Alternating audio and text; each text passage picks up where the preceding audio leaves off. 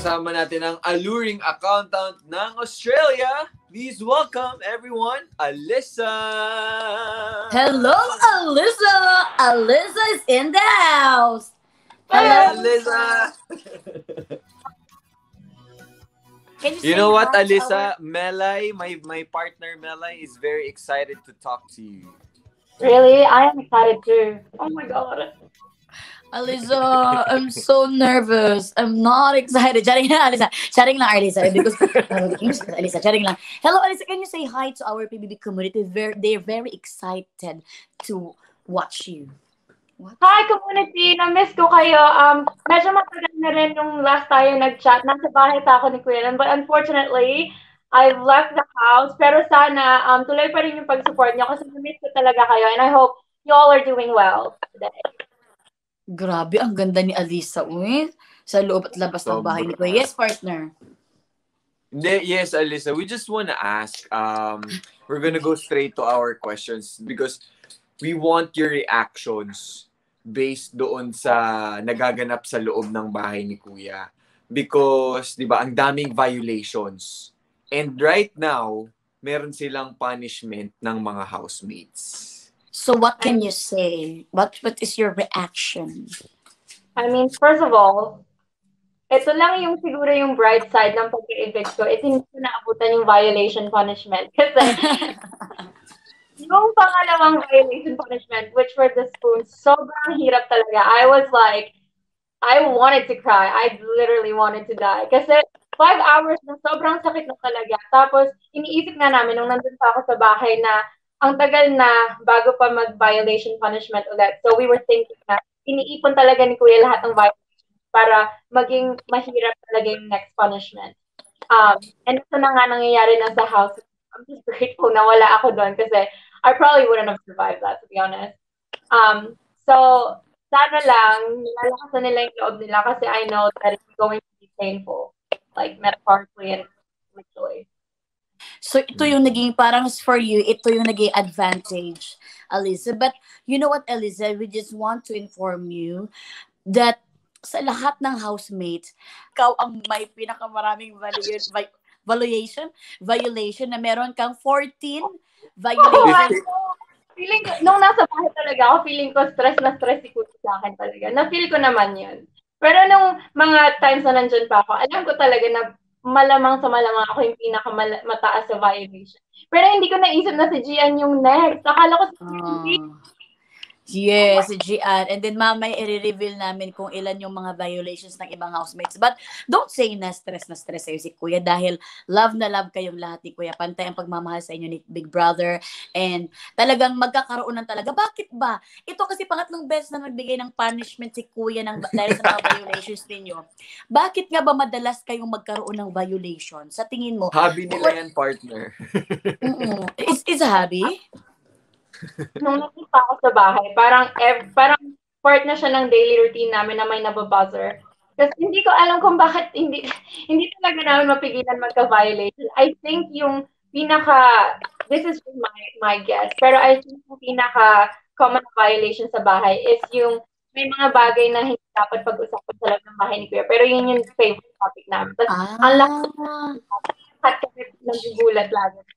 It's really funny if you see it kasi usually, may huddle kami, so nagkukumpulan. Tapos, umano na yung buzzer. As in, parang, they drop like flies. So, it's really funny to see.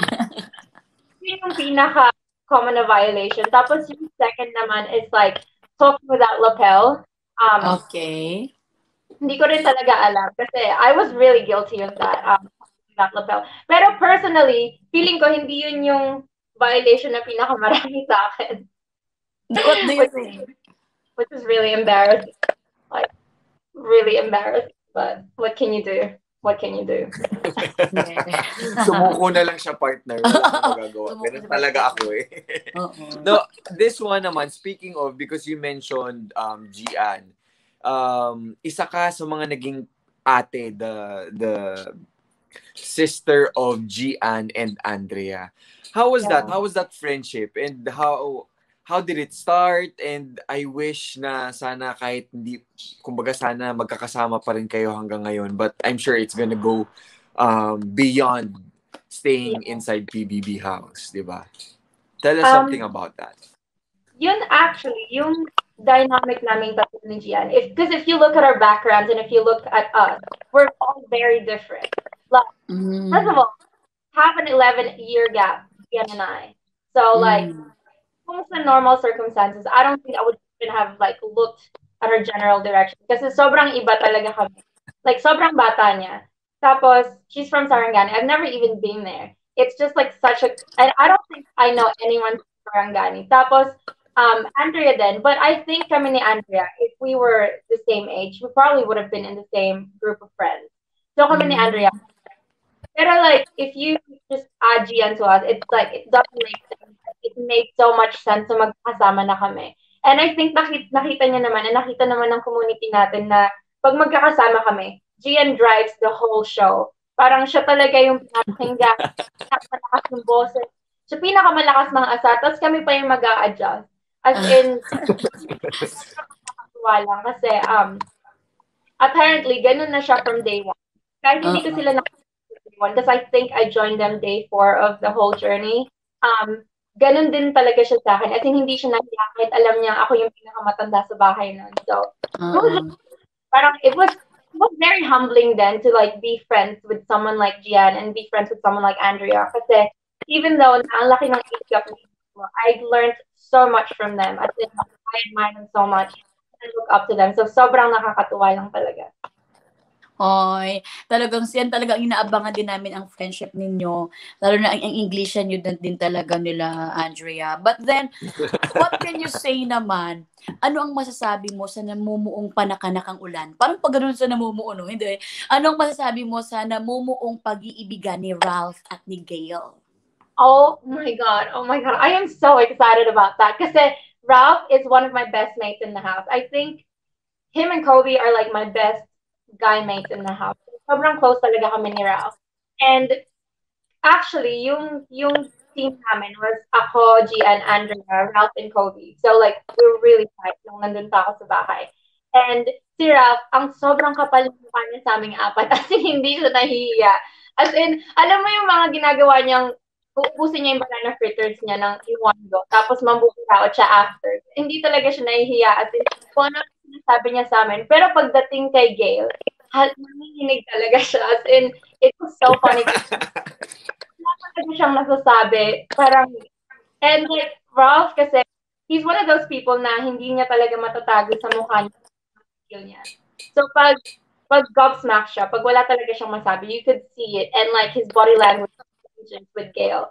And it was so cute to see kasi I think he told me at one point that he's really like interested in Gail. Like he had a big crush on Gail. But it's just such a Gail last weekend then. So I think I really think they look cute together and I hope that they can pursue it sa labas ng bahay ni Kuya kasi I'd like to see it. Ay, sana ma-pursue talaga yan, no? Di ba, partner? Yes.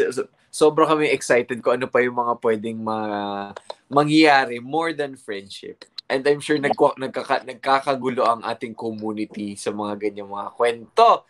Pero this time, we wanna ask you, Alyssa, for you, sino sa tingin mo yung deserving maging part ng Big Four?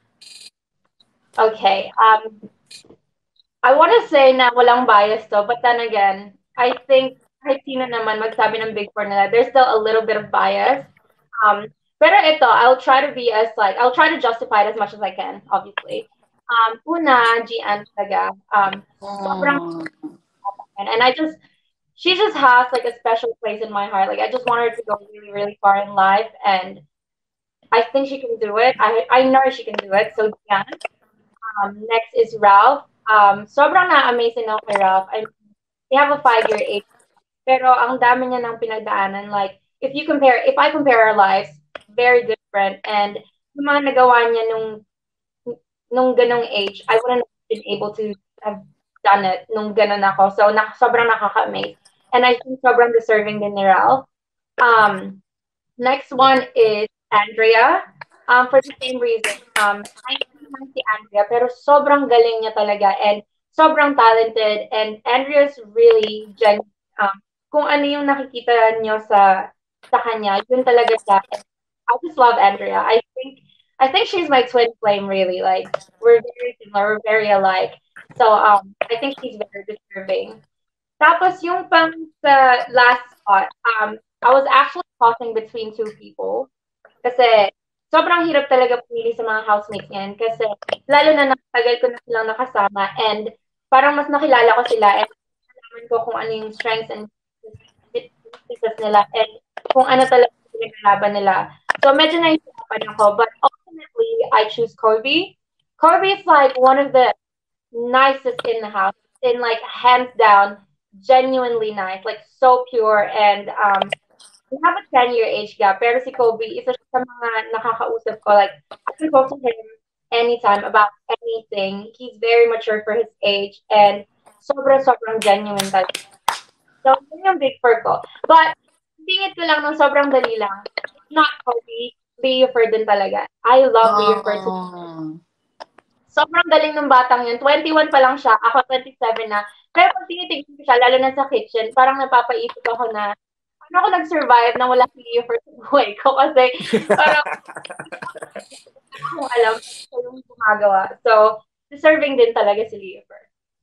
So, yeah. Pero alam mo, nasabi mo kanina, Alyssa, na you want, there have, hindi ko na alam. Basta meron talagang parte ng puso sa'yo si Jie-Ann, na mahal mo talaga si Jie-Ann.